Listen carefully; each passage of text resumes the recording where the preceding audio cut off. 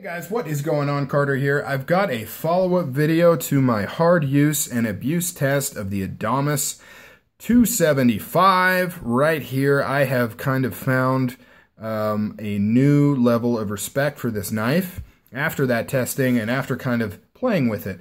Now, I've had this model in the past. I think I've had two of them, an auto version and a manual version. I always kind of liked them off the bat, but then I end up selling them, not really liking them for some reason, but I've kind of found new interest in this knife. And part of it has to do with the testing. It performed phenomenally. I cannot believe how well it did. And I'll get into detail and kind of show you a little bit more on the damage and stuff that it took. But I put this thing through hell. Hopefully it comes across in the video. I know a lot of the times, like spine whacking and stabbing, it doesn't seem as aggressive when you watch it in the video as when you're actually doing it. When you're taking a knife and you're doing spine whacks, it feels like you're hitting it so hard and so loud, and then when you go and check the video, it looks like you're just kind of tapping it. So I guarantee you guys, if you're thinking that I went light on it, I did not. I went really hard on it. I beat the crap out of this thing, and I was extremely impressed with how this D2 handled all the abuse and everything else.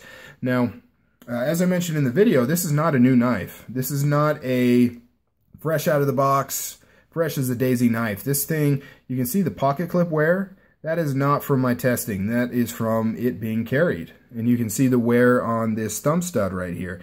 That is from the thousands of times that this thing has been opened and closed in other people's hands. I bought this used. And it came to me in quite used condition. In fact, some of these screws, I tried to take it apart to give it a good cleaning. A lot of these screws are stripped out. So I got some new ones on the way from Benchmade, and I'm going to slot this one in particular. I'm going to have to slot this one because you need to get that out in order to get the scale off to access stuff. I'm going to slot it, remove it, replace it, get in there and clean it. I did notice it has some rust inside of between the G10 and the steel here. For what I could see when I kind of pried it apart a little bit. So I'm going to take it apart, get it cleaned up, put some wax in there, you know, get it all nice and spiffy after everything I did to it. Part of the reason I did the test like that is because of its kind of used condition. And I thought, hey, you know, this is a hard use knife. It's the epitome of a hard use knife. Let's put it through some testing. Let's see what it can do. It's been a while. It's definitely not, you know, I got it in a trade. It's not a knife that I can turn around and sell for a lot of money. It had a lot of use, had marks on the blade. I know it had been to Benchmade at least once for sharpening. And so I went ahead and did the testing, and it performed phenomenally. There's still no blade play in this thing. It is rock solid. But more importantly and more impressively is how well the blade held up to all the abuse I put it through. If we can get some focus here. My camera struggles. There, oh, see? It has a hard time. There we go.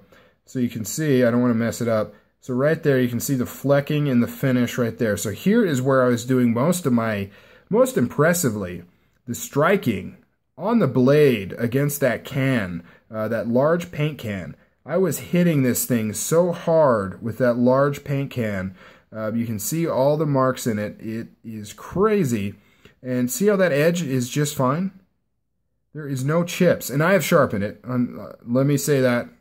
This is not after I did the testing. This is after I sharpened it. But this is a fast, sharp job. This is not a full reprofile, sitting there grinding on the thing to get a bunch of chips out. This is, my wife's going to be home in 30 minutes. I'm going to hurry up and sharpen this thing as quick as I can. Because I've got to get the kids to bed, and I don't want to spend all night doing it. This is a regular sharpening job. This is not a reprofile job. This is what I would do. I mean, there's a little bit of reprofiling just because I'm coming off a factory edge. So the angle here, because I'm clamped back here, is always going to be a little more acute of an angle. So there is some reprofiling, but I didn't remove a ton of material, especially from the edge. The only lasting damage is on the very tip. There is still a little bit of chipping from the stabbing. I think particularly the chicken wire is what kind of really did it. You can see the coating held up very well. It was in pretty good condition. By regular photographs, it would have looked perfectly black. There was a few wear marks on it before I started, but you can see how some of it's worn off there. It's got a lot more character now, as you can see. But the Cerakote coating held up phenomenally well. I was very impressed with that. Of course, the blade, though, is the most impressive thing.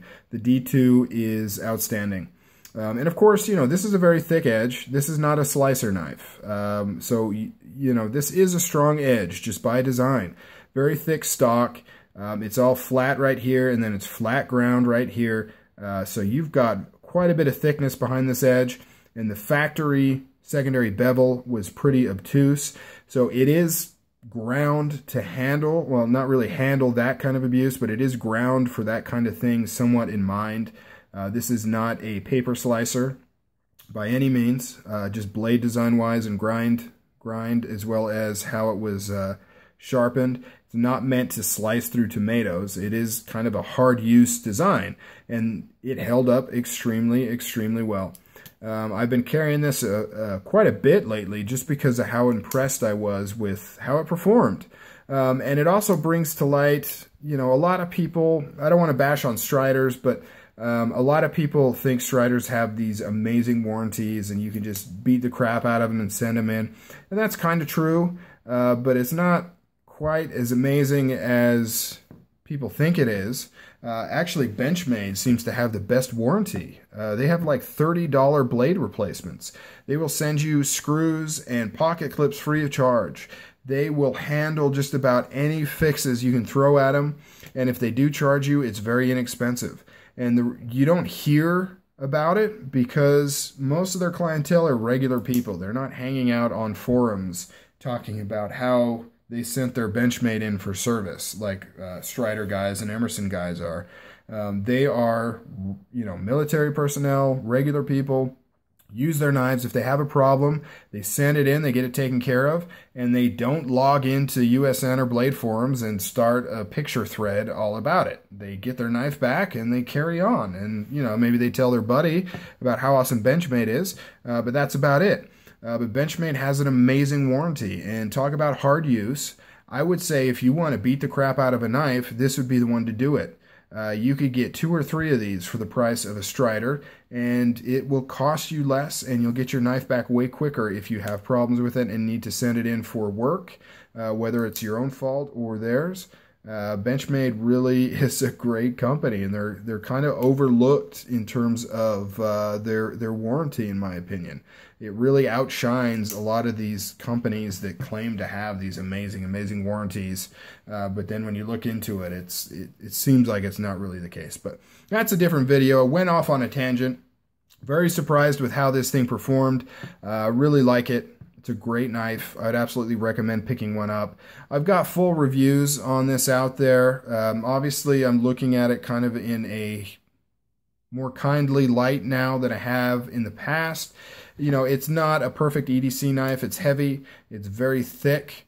You know, so you got to keep all that in mind. I'm not saying it's a perfect knife, but in terms of hard use, I mean, this is the epitome of a hard use knife, if that's what you're after.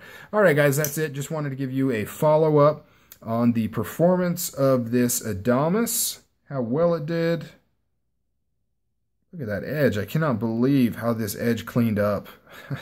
I mean, this was a quick sharpening job. Give me a like, give me a subscribe, give me a comment. Let me know what you think about it. Let me know what you think about my original testing video. Oh, and that'll be linked in the description, hopefully, if I remember, if you want to check that out. It was a lot of fun to do that. I would like to do it with other knives, but, you know, I can't really afford it. I can't beat the crap out of every single knife because a lot of them I'm going to end up having to resell to fund other projects, but that's neither here nor there. You guys take it easy. I'm out of here.